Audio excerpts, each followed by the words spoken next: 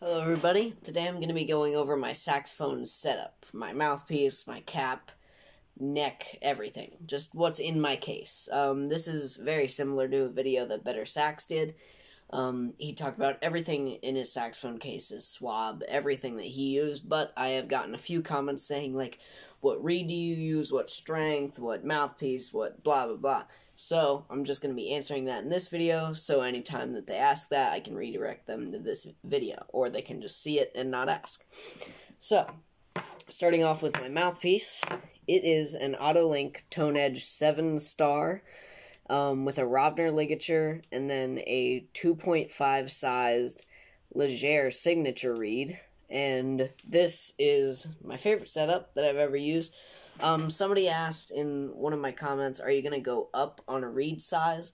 I think I'm going to stick with 2.5 for now. I went higher on my 5C, Yamaha mouthpiece, but with this, I went up to, I had originally a 3, and, it was really hard to get anything out. Like, I got notes out, but it took so much air that I had to breathe, like, every few notes. So I don't know if that was something wrong with my technique or anything. If you know what I could have been doing wrong, then please tell me in the comments. But other than that, this works. It's awesome. I love this setup. It's really loud, it's nice, and it's what I use to play on all of my videos. Cap is just a Robner cap. Comes with the ligature. It's really nice. I love Robner. It's what I use on my alto and soon my soprano, once I get that. But I haven't been playing my soprano much. I want to do that. But this is just my neck. Comes with the Antigua Power Bell Better Sax. Normal neck piece. And that's pretty much it. I really thought this video was going to be long, but I guess I didn't really know what it was going to be.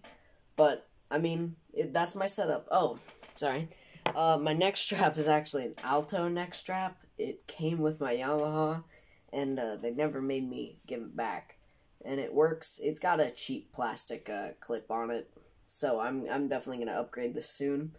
But it works well for Barry somehow, so I'm going to keep using it until something bad happens, probably, but I might get a nicer one.